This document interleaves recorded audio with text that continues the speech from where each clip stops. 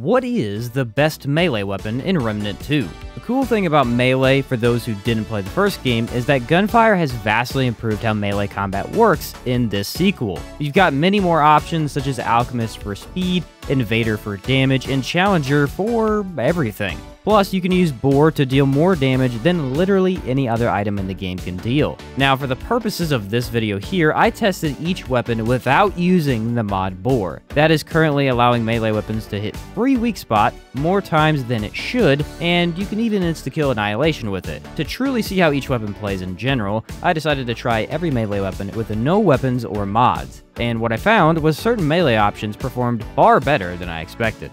Unfortunately, I can't give you an exact build, because some weapons require Invader Challenger, while others require Alchemist Challenger. But it was mostly a combination of those two with melee crit and speed boosts. Let's rank every melee weapon in Remnant 2, from worst to best. As there are 40 melee weapons in this game, I've already ranked a few in the F column. As far as items that truly don't deserve any of your time at all, we've got the Rusted Claws, the Scrap Hammer, the Scrap Staff, the Scrap Hatchet, the Steel Spear, the Steel Sword, the Steel Scythe, and the Steel Katana, which is found near the Invader armor for some odd reason, even though it's a very basic item. All of these are the lowest tier melee weapons in the game just because you need something to start with. The first legitimate melee weapon we can talk about is the Vice Grips. This is a claw or dual-wield fist weapon. The main reason I place these so low is they have no ability tied to them, are very basic, and really should not be used at all. But I do want to bring up something about them that's important going forward. All of the claw or fist type weapons in Remnant 2 have a major disadvantage. That being, they don't swing in a wide arc like a lot of the other options. And you're gonna notice this if you try to use them, but your character naturally tracks towards the target a little bit. All of the other melee weapons, you just attack, and as long as you're in range, you hit, being hardly affected by this tracking at all. But the fisticuff type weapons have this odd factor of either tracking off of the enemy too easily or tracking too much, which makes it harder to actually hit your opponent. The Vice Grips look awesome, but that would be the only reason to ever run them. F tier. The Decayed Claws have a lot more crit chance than most options, but also deal much less damage. I like throwing them on if I ever am not using melee weapons, since they're small and don't really cover any area on my screen. But ultimately, they're a claw type weapon, which feel weird to use and don't perform that well overall. F tier.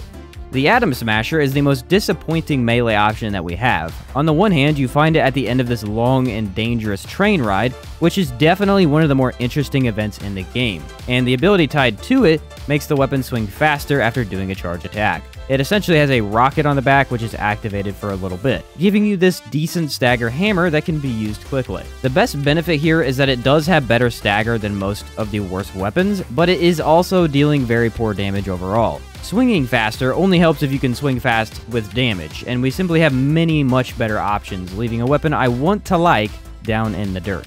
D tier. The Labyrinth Staff is really cool looking, has an awesome effect, would be amazing in another game, but not in this one. The staff's main aspect is that attacks with it generate more mod power, and actually a lot of mod power. The AoE on this thing does feel fun to use as well, but it has really low damage, and let's be honest, if you're using your melee weapon to regen your mods, you're probably doing something wrong. For all gun builds, you simply run Stone of Malevolence, and for all melee builds, you use Arcane Strike, and hey, you've got some good mod regen. It's nice to have this as an option, but it just is not that good. D tier. The Gas Giant is an important item to have while also not being worth much at all. This green behemoth will apply acid when you do a neutral charge attack, but what it really does is leave a cloud behind that applies the acid to both the enemy and you. Obviously, this ain't great, but there are a few items that require you to be affected by a status to activate, so this is necessary to make those items usable, but also don't use this. You get much more acid damage on any other option with the Tainted Blade Mutator, and it's pretty slow with a very poor crit chance. D tier. Nightshade is the hardest melee weapon to get for most people, as you need to defeat the Nightweaver's alternative form, and this is a very tough fight. First off, you gotta stagger her, and then you can't get grabbed in the second phase. The Gun Monarch can make this much easier to pull off, but not getting grabbed takes a lot of practice. And your reward is kind of nice, with a claw-type weapon probably having the highest crit chance of the game, and dealing good weak spot damage bonus, until you use them, and they suck. Again, claw weapons don't feel very fluid to use and have no stagger at all. The neutral back dodge attack on these does grant lifesteal and give you this misty Nightweaver effect, which is the only real reason to run them so you look cool when you dodge. These actually can deal really solid crit damage, but the effort required to use them with such poor range is not worth it at all. D tier. Feral Judgment surprised me, and not in a good way. The weapon has a backdash attack that when used makes enemies build up a buff. Once that buff fully activates, Phantom Strikes attack the target many times in a quick second. With high crit and the mutator latency, this becomes super easy to activate and should deal a lot of damage, but it's simply underperformed. I kinda had this built up in my head as one of the better melee weapons for its unique style and incredible crit, but that tracking problem with this melee type is far worse when using neutral backdodge attacks, and you're basically only doing those with the Feral Judgment. They do deal more damage to bleeding targets, so that is something useful, but this weapon type just doesn't really cut it for me. D tier. The Ritualist Scythe is best used with the Shocker Mutator. You can hit multiple times, quickly charging the electrical lightning that blasts enemies from above. Sadly, that is the only use for this weapon, and the Shocker Mutator really doesn't do that much damage either, making it terrible for boss fights. As you can see here, I got it to work, but it is quite weak. The Scythe has a charge attack that hits multiple times, hence why this works well with Shocker, but the effect on it only grants you 10% more damage. It should be 10% per status, as that would be crazy strong, but only a mere 10% boost just from any element being on the enemy is nothing when other melee weapons still far outclass it. Definitely fun with Shocker, but not a good melee weapon. C tier.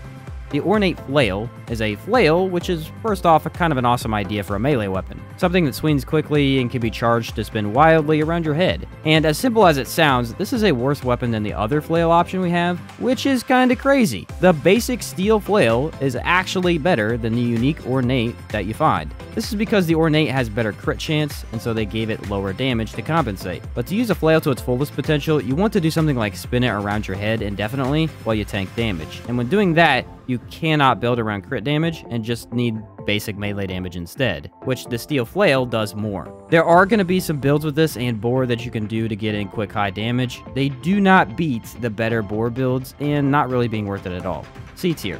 Edge of the Forest is a Geisha-based samurai sword. It can deal very consistent crit with the Overdrive Mutator and honestly performs very well. It probably is the most middle ground melee item in the entire game. Good crit, very nice and fast attack speed, feels good to use, but does less damage than other options. I genuinely enjoy this weapon and think the different attacks you get with it make melee combat quite fun, but it is simply weaker than weapons that have special abilities tied to them. C tier. The Ornate Blade is the weapon we just talked about with a bit more crit chance. I mean, pretty much. It has the exact same bonuses and the exact same issues while dealing slightly less damage. But the crit I was able to get with this elegant blade felt very nice, and unfortunately the fashion it has feels a little bit better than Edge of the Forest. But they play very similar all things considered. C tier. The Red Doe Staff is awesome. I mean, really, really awesome. Aside from it being the ugliest item in the game that completely covers your character when you use it, the staff is great. With the Latency Mutator, you can charge up its ability instantly, and do so with high damage. The ability summons a blue doe that deals damage and heals allies in its path, which lets you use it as a support item and a somewhat ranged melee attack. It's very unique and one of the more fun items to try and use. It is of course a staff though, which none of them deal that great damage, and you need to be up close to actually use the special ability. So it's very low utility, and how often are you really going to hit your ally with this doe? Not that effective. But I do love the idea, and I did enjoy trying to hit certain bosses with the ranged doe. I just wish it wasn't so dang ugly, man. I mean, it truly is the most hideous item to look at on the screen. C tier. The Dreamcatcher is the staff we all use to steal dreams. It gave us a couple cool moments and one of the best weapons in the game. This item is just like the last one in that latency allows you to use its ability faster, and it's a low damage staff. But the ability on this is incredible. You charge up a massive blast that gets set off, applying slow to enemies hit and a buff that makes you deal more damage. This staff is incredibly fun to use in a fight like the hatchery, where slow is highly beneficial. Best way to use this is to help your teammates in co-op, at least messing with targets a bit, giving you time to recover or deal free damage. But same applies to all the staffs. Very low damage kind of covers your character a bit too much, and you need to be up close to activate the ability in the first place. But if there was ever an item you should try out, then the Dreamcatcher is it. The large bubble is really beautiful to set off. It could at least provide something to your build, even if you aren't building into melee at all. C tier. The knuckle dusters, you might be surprised to find out, are actually really good. These are knuckle-based weapons, so that makes them instantly worse than most other options, but these ones right here are unique. You see, this weapon is designed so that you can use them with unarmed damage, or no melee weapon at all. There are several items that grant you more damage when you're hitting with an unarmed melee. These allow you to be armed and still keep those bonuses. The advantage being you get to use those rings and still keep some stat bonuses like extra crit chance. I sadly could not test this because I'm still missing that darn tarnished ring that I haven't been able to get since day 1 of this game's release, but ultimately it lets these be the most powerful knuckle-based weapon for a unique playstyle and overall solid damage. The no range on its attacks and not having a range attack at all are the two main weaknesses, hence why there are still many weapons more powerful than it. B tier. The Rebellion Spear is quite good. Actually, both spears in this game are amazing for two simple facts. They attack very quickly and have a lot of range, and it's as simple as that. They attack so ridiculously fast that their actual damage being lower doesn't make them that weak. They get in their hits quick and allow you to dodge exactly when you need to without the delay heavier weapons have. And range, man, the Rebellion Spear has some nice range on it that can make up for enemies dodging around. Feels like an option that would be weaker than it is, but nope, the Rebellion Spear is a nice, solid melee option to have. B tier. The Assassin's Dagger is pretty okay. I mean, its stats are low overall, but it attacks very quickly, looks very elegant, and has some cool lore around it. The cool factor comes from the fact that it deals 25% more damage to bleeding targets, and 25% more damage when attacking from behind, while also dealing bleed to enemies with charge attacks. In theory, you're going to use this with Invader's Blink skill to get behind an enemy, and now you've got 15% more damage since he's on your decoy, 85% more damage from Challenger, 50% more damage from your dagger, and then all the boost to crit from your equipment with 300% extra damage boost from your Invader skill. Actually ends up being a very massive boost to the first hit coming out of Blink.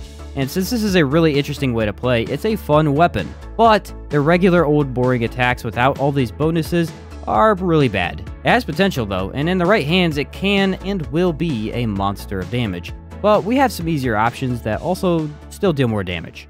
B tier. The Steel Flail is good because of this fight right here in the background. You can make builds with this that spin indefinitely and never die, ultimately taking down the boss as long as your finger does not get tired. It is only good for this and nothing else, but it's extremely effective in certain fights and definitely one of the most unique ways you can beat the game. Obviously, this doesn't work on all the bosses, as some of them could fly or move too fast, but it can work in several situations, and I find it highly amusing. Spin to win. B tier. The Royal Broadsword is one of the highest damage melee weapons that doesn't have an ability tied to it. This massive sword hits hard, staggers, and has okay crit chance, which makes it a very nice option until you get the best weapons in the game. Yeah, it is kind of slow, but when you hit something, you want to hit them really hard and knock them away from you. The Royal Broadsword does this job perfectly and can be very nice in any ground-based fight. B tier.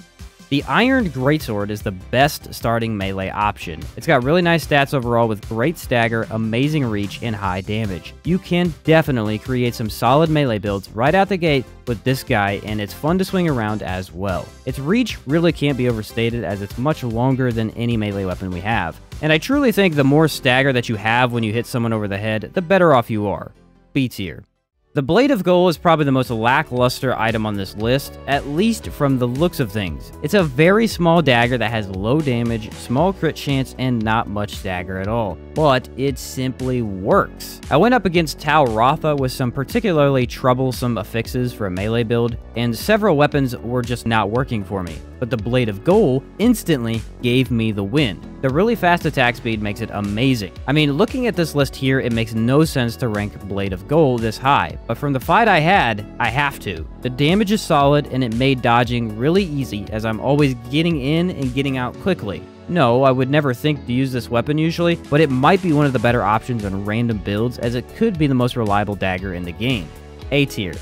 Ah yes, we finally got to the good old Huntress Spear, one of the most interesting melee weapons to talk about. This is actually one of the few to have a ranged attack, charge attack, and you can raise up the spear to throw it as a javelin across the map. It can deal very high damage with Invader and Challenger equipped, and its basic attack is so quick that for ground-based bosses, it is very reliable. But do not use this as a throwing melee. Just don't do that to yourself. The animation for holding the spear up to throwing position is probably the slowest thing of all the melee options. I mean, it's truly awful. So much so that it becomes hard to dodge attacks even if you know they're coming. This is the worst ranged melee option we have, as speed is vital when it comes to bosses in particular, and even with items that boost melee speed, this animation will get you killed every single time. Truly a terrible throwing melee. That being said, it can be thrown, which makes it a good item to have in a pinch, as you can use it for melee and then chuck it if you absolutely have to. But it's not even really up for debate that this thing is really bad for throwing. They gave it almost twice the animation time as the Krill Axe, which makes it very hard to use. Ultimately, having that option though does make it better. And like I said before, spears have reach and speed, which is highly beneficial. A tier. Man, the Abyssal Hook was going to be the chosen one for melee weapons. And then they went and nerfed the darn thing. The Abyssal Hook released with the Awakened King DLC. When it came out, this weapon did more damage than any other melee option at 505 base damage. You could hit 12k weak spot damage and just bash stuff to death quickly. Sadly, this ended up being a mistake, and they fixed it to do as much damage as the other big melees, just over about 300 damage, ultimately making it worse than the other 3 big melee options that do that damage. It does have very high stagger, and on top of that, an ability to gain 30% more stagger from charge attacks, so it can really mess with bosses and make them give you extra damage phases. Talratha, Red Prince, and Venom in particular are susceptible to stagger, letting you stop their attacks. Sadly, a lot of bosses are simply unaffected by stagger, so this is much less useful. Now, outside of boss fights, stagger is actually crazy good for defeating elites and mob-based enemies, which is why it really is such a good weapon, but no range attack, and we still have higher damage options. So for most builds that use heavy melee weapons, you will sadly pass this really good item up. A tier. Another really surprising weapon is the Bone Chopper. This was by far the most out-of-nowhere discovery I had when testing each melee. The Bone Chopper is amazing because of its animation. When you use a charge attack, you're gonna hit twice in this spinning motion, which that's 2 hits per attack and 2 really fast hits, I might add. The thing about melee is that stagger is somewhat skewed. All melee weapons have a stagger percentage, heavier ones have more, and lighter options have less. But all melee weapons will eventually stagger. They all do a much better job of stunning or pushing back enemies than guns ever can. And the faster you attack, the more stagger you actually get in, which is where the Bone Chopper comes in. This item, while having a negative 3% stagger, can knock down things with ease. So you just charge heavy attack as fast as you can, get loads of high damage crit with the overdrive mutator, and knock things down as you do. It's a very close range weapon, but up close, you're an enraged maniac. Definitely a very amazing item for its different attack and utility. Specifically, try it with Alchemist Challenger and the Brawler's Pride Ring for a really good time. A tier. Smolder is the fire sword. It applies burning on charge attacks, and other than looking kind of cool, it sucks. In fact, if I remember correctly, the one in the first game was much more impressive. This is always a bad option when building into melee, or even having something on just in case. That being said, we have to give this item its ranking based on the current state of the game, and in the current state of the game, status damage is king. With Ritualist equipped alongside burning boosting items, the burn damage is more than enough to justify this being an A tier weapon. Now, the mutator Tainted Blade exists, meaning acid is almost always better, but for some fights, you might need something else. Specifically, Magister Delane is immune to acid, which lets the burn really shine. Outside of this one method, don't use Smolder, but with the game's current focus on status, the weapon does mop up even bosses with Ritualist and the Red Ring of Death equipped. A tier. God Splitter is an extremely underrated melee weapon. In fact, it's probably the best one in the game for ground-based bosses if you're not using Boar. You see, this item gains the ability to hit weak spots if you charge attack enemies. You know what weapons can't hit weak spots without Boar? Melee weapons. This is because most weak spots are up on the boss's head, or at least in a place melee doesn't initially hit before attacking the body. Ranged options can hit weak spots, but most other options can't. God Splitter applies a buff that makes the next hit weak spot no matter where you hit them, and that's where the fun begins. Go for high crit with the overdrive mutator and it just does damage. Every swing will hit big damage, and on a boss like Cancer, it's almost too easy. God Splitter looks weak and feels weak when used incorrectly, but in fights where you can charge attack, it is absurdly powerful. Also, it's a very beautiful weapon, which definitely matters. S tier. The hero sword lives up to its name in every regard. It swings quickly, looks pristine, and has a ranged attack. You take it in any situation and know that it has your back. The charge attack sends out a wave that hits, dealing more crit than it really should. And, well, you could see the damage right there. This range attack is very powerful and easy to use. Unlike some of the other ranged melee options like the Huntress Spear and Krell Axe, this weapon instantly throws the wave upon a charge attack. There is no holding the weapon in position for you to let go, which makes the attack very fluid and fast. The hero sword is by far the best item paired up with Deceit, as throwing out Deceit's mod is extremely efficient as the wave guides the mod towards the enemy. And there's something about this ranged attack that feels so good. It's very accurate and can hit weak spots to give you what you need in a flying robot boss fight. I'd say this is the most reliable melee weapon in the game for its versatility. It outperforms many options when it comes to damage and is far easier to use than even some of the more powerful options. Plus, it was in the first game and is sort of the classic hero weapon we all feel like we deserved. It has more meaning if you played that game and is likely more powerful in this sequel, I would imagine. S tier. Atom Splitter can deal 10,000 damage. I said, Atom Splitter can deal 10,000 damage. Do I need to go on? Atom Splitter is basically your "we have World Edge at home." It's a very long and tech-based blade that doesn't have the best stagger but can deal good damage. The charge back dodge attack, however, is the element that you need to be using. It sends out a vertical wave that goes 20 meters. Anything in the wave's path gets hit, meaning it goes through targets. So this has a ranged attack that can be highly effective in boss fights and dungeons. And if you hit a weak spot with this wave, it gets arguably too much damage. The thing takes out a quarter of a boss's health in a single hit. It's incredible and gains a 25% boost to damage if you hold the attack. Now, I will bring up the fact that this is the melee weapon you can one-shot bosses with. Paired up with the mod Boar, this charged wave doesn't exactly work correctly and manages to hit Boar several times over, resulting in enough damage to kill even Annihilation in one hit. Not exactly intended, but still possible. Even without that though, this sword, as you can see here, chunks boss health, and is by far one of the most fun items to use. And when fun and high damage come together, you get one of the best options in the game. S tier. The Wrathbringer is one of the strongest melee options right out of the gate. No invader, no extra buffs, just the weapon itself. It's on par with the highest melee options and grants itself a 50% boost to melee damage after you take enough damage. This only lasts 10 seconds and no one wants to be getting hit, which isn't ideal. However, it turns out the Atonement Fold Ring, which bleeds you, grants you the max 10 stacks from this weapon 24/7, meaning your melee option just has 50% more damage all the time. So at face value, it does the most damage in the game. With 80% stagger, the weapon can crush any ground-based boss. Sadly, it has no ranged option, but it is really a beast that has more potential than most other melee weapons. I wouldn't be surprised if some people think this is the best melee weapon in the game. It's simply due to how tanky you can become and still get very high damage numbers. S tier. And here we have the strongest melee weapon in the game, Stonebreaker. This does more damage than every other melee weapon while also having a special ability that sends out a wave. This wave effectively causes the weapon to hit twice for every charge attack. So while Wrathbringer can deal more damage per hit, Stonebreaker can hit twice per hit, doubling its crit effectiveness and amount of DPS dealt. Stonebreaker with Challenger and Alchemist makes fights so fast, I imagine I'm gonna have to loop the same fight here for the footage. Bosses die instantly, and just think, this is without Boar, which would double if not triple its damage. Stonebreaker's ranged wave does go a ways, giving it some decent range, but that really is not what it's about. It can't attack flying enemies and only goes a few feet, but who cares, because when it's a ground-based boss you're up against, the ground-based boss dies. Weirdly, the Stonebringer has far less stagger than Wrathbringer, World's Edge, and Abyssal Hook, but as I've said before, if you're swinging fast enough, everything gets staggered anyway. So up your crit with the Overdrive Mutator and then throw on Alchemist and Challenger. Try and swing as fast as possible, and it's the most powerful option, plain and simple.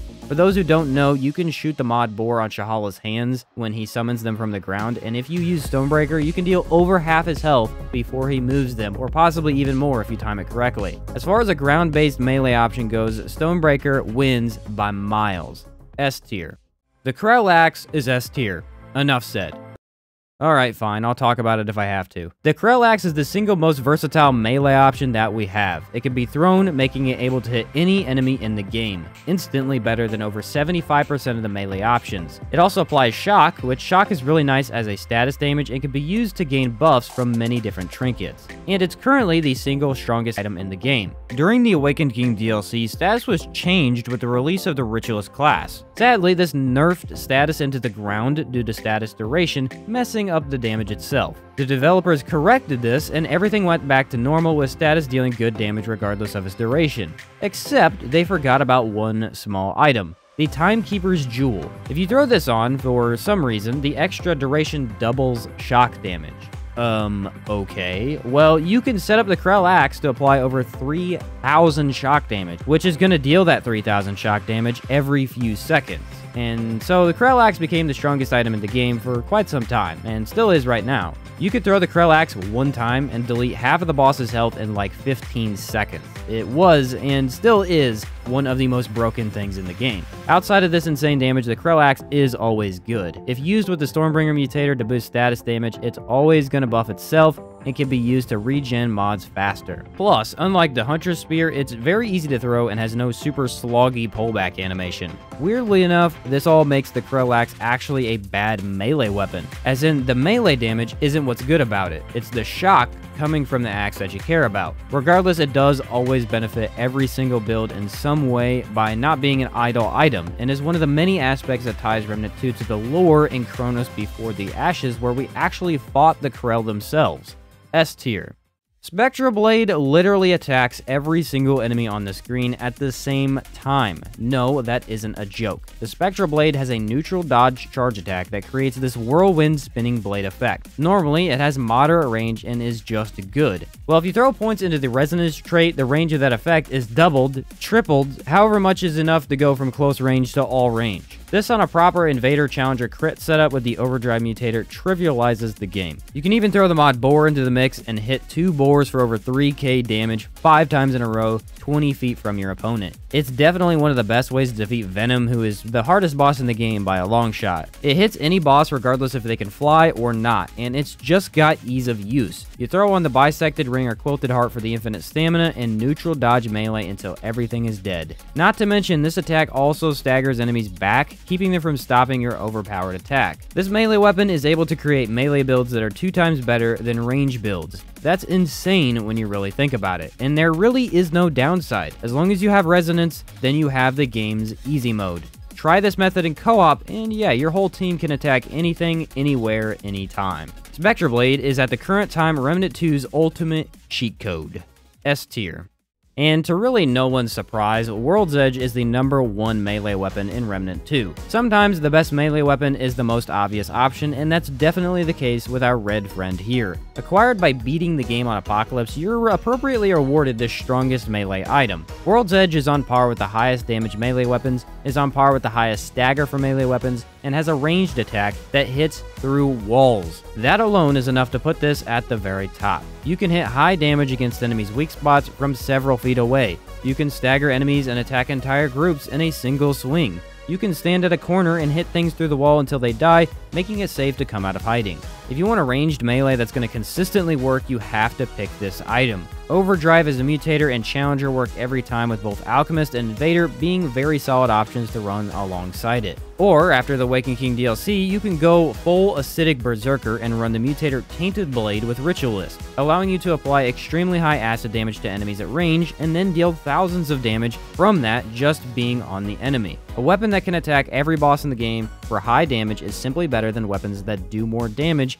because they can't hit some bosses. I feel like this item deserves more from me, but I don't really have anything else to say. World's Edge is by far the easiest melee weapon to use that puts out high damage and always works. S tier. And there you have every melee weapon in Remnant 2 ranked from worst to best. A few of these are really hard to place, as several of the mid-tier weapons aren't really that much better than one another. But I do think after trying every melee option in the game, this is what I'm gonna stick with. The top 5 are pretty much the only melee weapons people use on a regular basis. As with melee, it really just comes down to how much melee damage can you do, and can you attack flying bosses? If the answer is yes to both, you're one of the better melee weapons. And yeah, as you could see, even without the boar mod or any mods at all, you can beat all the bosses in the game with just a melee. Some are harder than others, of course, but it's always an option. Don't sleep on melee in this game, and do try out ones like the Bone Chopper that are more fun than I would have expected. Thanks for watching, everyone, and I'll catch you next time.